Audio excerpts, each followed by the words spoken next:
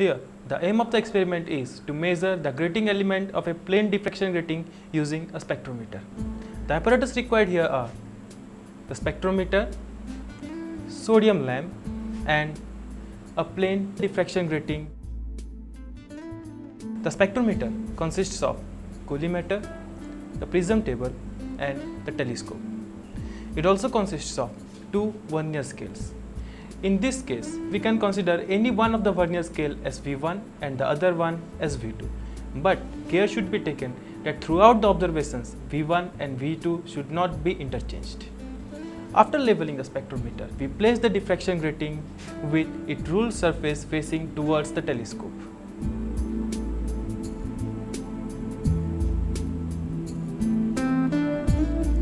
Seeing through the telescope, we can see the 0th order principal maxima first.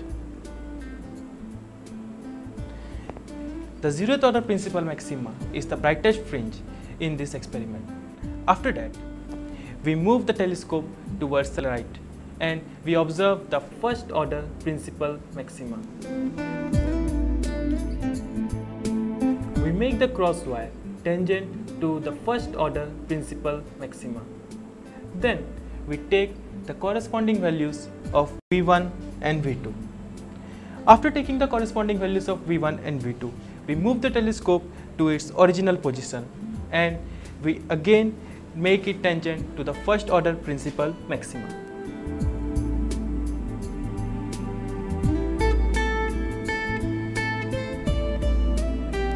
Here we note the values of V1 and V2 again.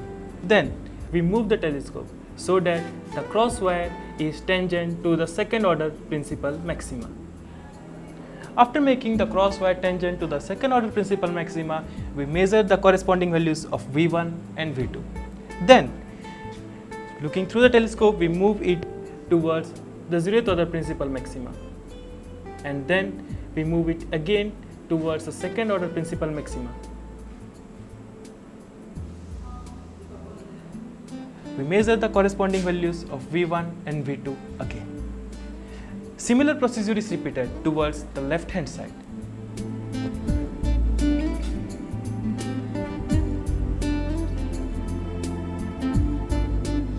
Then, measuring the difference between the values of the principal maxima of left hand side and right hand side and the principal maxima of second order in the left hand side and right hand side give us the value of 2 theta for n is equal to 1 and 2. After knowing the value of 2 theta, we can calculate the value of sin theta.